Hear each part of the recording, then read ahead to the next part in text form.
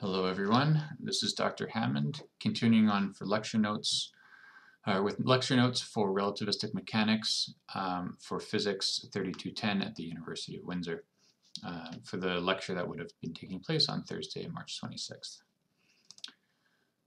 Alright, so now we're going to be talking about relativistic mechanics. I started to cover this last lecture. So we need to talk about proper time because we'll be using that for the rest of this lecture. So proper time will act just like we saw time dilation before. So this rate of time in this moving frame is related to our stationary frame by the square root of 1 minus v squared over c squared. So in this case, we're going to have proper time, and that we'll call proper time tau, and that will be related to the stationary time as 1 minus u squared over c squared. So we use u instead of v because the textbook changes this. Later on, I'll show you a problem where we have the difference between u and v, and so that's why we have this change in notation to u. So proper time is the time that the object moving with velocity u feels. So proper time is the time of the moving object. So say if you're in a car and I'm stationary at the side of the road and you're driving by, you would be measuring your time by the proper time. And so that's the time that a watch, that the person who's moving around ticks by. So you have a watch in your car that's driving by me, so your watch is counting proper time. So this leads to kind of an interesting idea that ends up simplifying a lot of the math, and so that's why we'll be using it, but it's a little strange to start. The velocity that I see you as you're driving by, so I see, you travel down a road, you go, I don't know, say 1 kilometer in 1 minute to give you 60 kilometers an hour. I see you move 1 kilometer, and I time it by my watch as 1 minute, and that gives you this ordinary velocity of 60 kilometers an hour, or 1 kilometer per minute. You, of course, would be seeing a slightly different length and a slightly different time, but the thing is that you would have the same velocity relative to me, so it wouldn't matter if I'm moving or you're moving, we're both seeing that this relative velocity is going to be 60 kilometers an hour. So instead we introduce this kind of strange notation called the proper velocity. And this proper velocity is I measure the distance of the track, so I say that it's 60 kilometers, but you say that it takes, instead of 1 minute, it takes, I don't know, half a minute or something like that. And so it's the proper velocity is the length that I say that you've traveled versus the time that you said that you've taken. And this is kind of strange, it's kind of abstract to start, but we'll understand quickly why it's so useful. And this is called the proper velocity.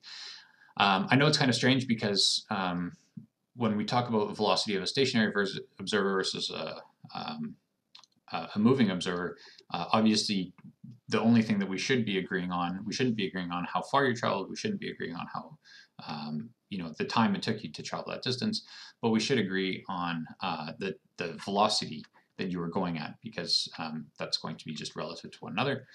And so we've introduced this proper velocity, which actually we wouldn't agree on, because you would be having a different time and I would have a different length measurement. So just kind of think about that's kind of weird, but we'll be using it. And the reason we'll be using it is because we can easily transform from one frame to the other in very simplified notation. So the proper velocity will be related to the ordinary velocity. So the proper velocity is given by eta, and it's just equal to gamma times u, the ordinary velocity, where gamma is this usual Lorentz factor, this 1 over 1 minus u squared over c squared. So then if we continue with that, then the proper velocity component will be the derivative of each component with respect to this proper time. And the zeroth component will be the respect of the derivative of ct with respect to with respect to tau, and so that's c dt by d tau, which gives us gamma c. And so that means that all four components will be related to the other one just by a gamma factor. And so because everything's just related by a gamma factor, we can convert these proper velocities from a moving frame into a stationary frame simply by this simple notation of Lorentz transformations. And this is actually exactly like what we had for the Lorentz transformations for position. So we had x bar is equal to gamma x naught minus beta x1. X bar 1 is equal to gamma x1 minus beta x0. And then, of course, the y components are the same and the z components are the same. So that's the nice thing about using proper velocities, is that now our velocities transform in the exact same way as our positions in the Lorentz transformation. And so you can see, compare that to the Einstein velocity addition rule, which in the same direction, this becomes u minus v, or ux minus v minus, or over 1 minus ux v over c squared, which looks quite different from position. And then when we have uy and uz, we actually have to worry about the ui component, the ux component, and the velocity difference of the two frames. So this becomes kind of cumbersome notation, especially if we're going from one frame to another frame to another frame. So this is the reason why we use this proper velocity, and it also has more implications when we start to talk about momentum. But first I will go through an example. So in problem 1225, we have a car that's traveling along the 45-degree line in frame S. So that's this frame here in the XY coordinates. At ordinary speed, 2 over root 5c. So the first question is, find the components ux and uy in the ordinary velocity. Well, there's actually a typo in the textbook. He says that both ux and uy are u cos 45. Technically, cos 45 degrees is equal to sine 45, which are both 1 over root 2. But ux component is u cos 45, uy component is u sine 45. So make a note of that. And we get that the ux component, it'll be 2/5 c, and the uy component will also be 2/5 c, of course. So it says, find the components of the proper velocity in the x and y direction. So now that we found ux and uy, we just multiply those by gamma to get our proper velocity, and so we have root 2 over 5. And then times gamma, where gamma is 1 over 1 minus, or square root of 1 minus 4/5, because it's going to be 2 over root 5 squared, so that's 4/5. So that gives us root 5 times square root of 2/5, so that gives us root 2c. So our proper velocity here is actually greater than the speed of light. It's kind of strange. But that kind of makes sense, because if we look at how proper velocity is defined all the way back here, we can have this length, we can have this length, but then we can have this time can be shorter than what it ought to be. And so that means that this proper velocity can be greater than the speed of light. And so for eta x, this proper velocity in x will be root 2c, this proper velocity in y will also be root 2c. Find the zeroth component, so just the c component, but we know that that's just gamma times c, and we had that gamma is the square root of 5, and so we just get that this component is square root of 5 times c. Okay, so now he's introduced another frame of reference where we have this s bar, and this s bar is moving in the x direction with an ordinary speed of root 2/5 c relative to s. So we have this car driving 2 over root 5c at 45 degrees in s, and then we have this other frame where this thing's whipping by in the s bar frame at root 2 over 5c. So now we have to transform to find ux bar and uy bar. So ux bar, it's going to be ux minus v over 1 minus uxv over c squared. We put that in, and you get root 2 over 5 minus root 2 times 2 over 5, and that should give us 0, although I think that might be a typo. That might be divided by root 2 to give us 0. Whereas in uy, what you get is it's divided by gamma, and so divided by gamma gives you the square root of 1 minus 2/5, and then we have, so that gives us, and then times 2/5 c, and then 1 minus square root of 2/5 c times 2 over root 5 times 1 over root 2. Yeah, so this should be 1 over root 2, just like here should be 1 over root 2, and then c squared. And so what we get is root 2 over 3c. Now, for part E, he asks, we'll find the proper velocity components, eta x bar and eta y bar in S bar. So now we have to transform, but we know how to do that easily with this proper velocity. And so again, we get that eta x bar is 0, but eta y bar is equal to eta y, and we've already calculated eta y to be root 2c, so it's just root 2c. And F, as a consistency check, verify that we can see that eta bar is equal to u bar times, I guess, gamma bar, since that's the square root of 1 minus u squared, or u bar squared over c squared. So we get the 3 components. The 3 vector is eta bar vector is equal to u bar vector divided by 1, or the square root of 1 minus u bar squared over c squared. But ux bar is going to be 0, since we calculated that here is 0. There's actually a typo here. I think he divides by gamma, but it should be multiplied by gamma, but it doesn't matter. But there are a few typos. I mean, as I said, there's a typo in my solution here that this should be 1 over 2c, but there are actually some typos in his solution, in the solutions manual as well. But we find eta y bar is equal to root 2c, and that's exactly what we found over here, that is root 2c. So this is just a little example of how to, of practicing going from one frame to the other using this proper velocity notation. So I'd recommend going over this just to kind of familiarize yourself with it, because it can get a little tricky. All right, so I think I had this in the last set of notes as well, but I'll just go over it again. So what does this 4-vector dot product look like? So just as we saw before, under a rotation, if we have some vector that has some length r, and we rotate our coordinate system, it doesn't actually change. This length doesn't actually change in 3 dimensions. In the same way, this proper velocity dot product also doesn't change under a Lorentz transformation. So the dot product, the 4-vector dot product, is just negative c squared. And since nothing, since the speed of light is invariant in any frame of reference, as Einstein postulated, then that means that this 4-vector dot product is also invariant. It's just minus c squared, which is kind of neat.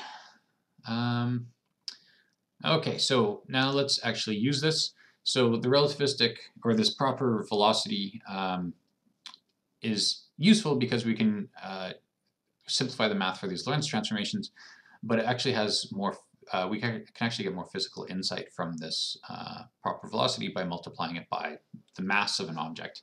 So mass times velocity is, of course, momentum, and we'll do the exact same thing here. So this relativistic momentum, which seems like it should be called the proper momentum since it's the proper velocity times the mass, but anyways, he calls it the relativistic momentum. It's just the mass times this proper velocity, and so we get mu over the square root of 1 minus u squared over c squared, or gamma mu. So that means that this 4-vector, we'll just call this p mu, the contravariant 4-vector of p is m times this contravariant vector of the proper velocity. So now we want to look at the zeroth component of this, that we get the the zeroth component, of course, is going to be the zeroth component of the proper velocity times mass, which is just going to be mc over the square root of 1 minus u squared over c squared, or gamma mc.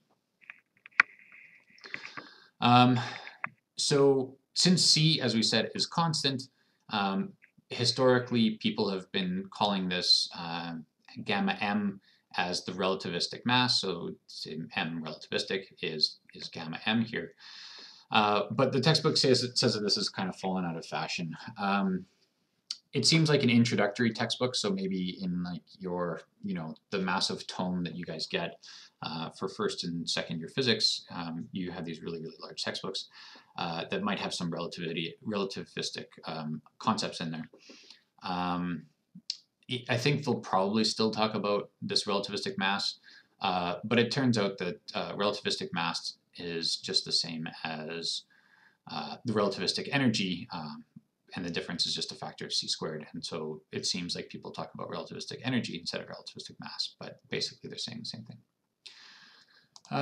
Okay, so now speaking of relativistic energy, since we found that the scalar product of the 4 vector of velocity is just negative c squared, if we want to find this scalar product of the relativistic momentum, of course that's just going to be negative c squared times m squared. So we get negative mc squared, and this is of course also invariant because this is the mass that's measured in its own frame. But note that if we use this, we think about the zeroth component, then we get mc over the square root of 1 minus u squared over c squared. But this is just going to be mc, and then for very slow velocities, 1 plus u squared over 2c squared. But we know that energy from Newtonian mechanics, or I mean even from non-relativistic Lagrangian mechanics, that the energy is 1/2 mu squared. So that means that we can actually see that this gets 1/2 mu squared, and then this is going to be divided by c. And so what we'll say is if we have this zeroth momentum times c is going to be equal to this energy, and then what's left behind is this mc squared. So what we get is the form momentum is the the 3-dimensional momentum, and then the zeroth component is energy divided by c. And that zeroth component is mc squared divided by c, so it's just mc. Or gamma mc, I should say. And just for completeness, we see that e squared minus p squared c squared is equal to m squared c to the 4th. Although this seems kind of strange when we've just said that E is equal to gamma mc squared, it turns out that if you think about what a photon is doing, the mass is 0, but its velocity is c, and so that doesn't work out very well. But you can, instead using this formula, you have E is going to be equal to Pc. So for a photon where m is equal to 0, you have the energy is just equal to the momentum times the speed of light. This will become important when we start talking about quantum mechanics, because a momentum of particles, you'll see, is proportional to its wavelength, or it's inversely proportional to its wavelength, I should say. And this is kind of what all ties that together. All right, so now we're going to finish up with this relativistic mechanics by talking about some dynamics. So normally in force in 3 dimensions, we have that the force is the rate of change of momentum with respect to time. That's kind of the formal definition of force. So we're going to work with this in 4 dimensions and call it the Minkowski force. For some reason, instead of using F, they use K.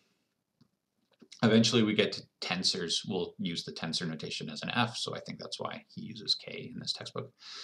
I think it's also fairly common.